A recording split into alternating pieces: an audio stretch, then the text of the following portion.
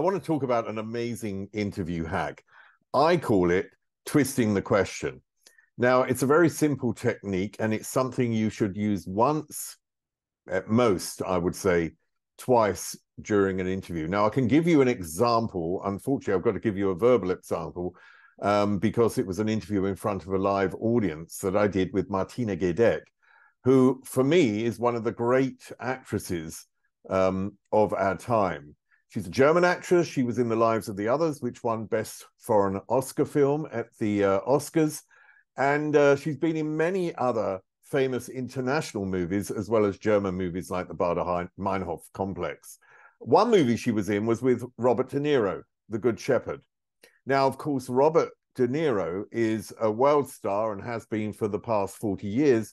So his status, and with respect to Martina, is higher than her status. And so in that situation, you would normally ask, what did you learn from Robert De Niro?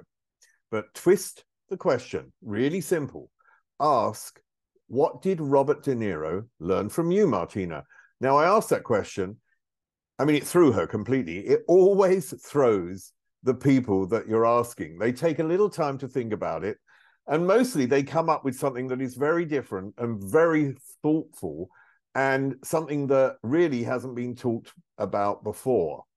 Now, I tried that with Steve Lipson. Unfortunately, the answer isn't as great as it could have been, but I wanted to show you this because what it shows is the surprise. You can tell instantly it's not a question he's ever been asked before. Now, he's a great producer, but he worked with, when he started out, with Trevor Horn. And of course, Trevor Horn was a god during the 80s. So here you go. This is the example with Steve Lipson. What do you think Trevor Horn gleaned from you over your time working with him? Wow.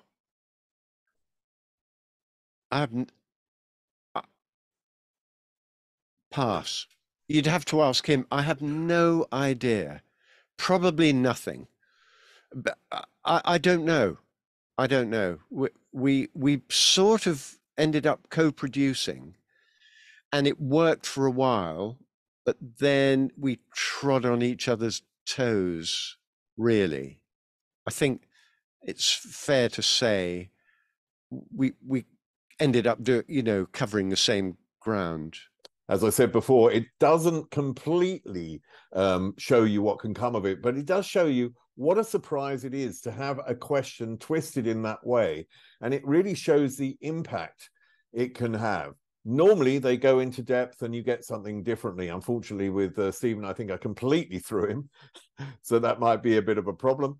But essentially, as I said before, if you allow them time and you allow them to respond, then I think you get something much, much deeper and much more interesting. That's my interview hack for today. Twisting the question, use it once.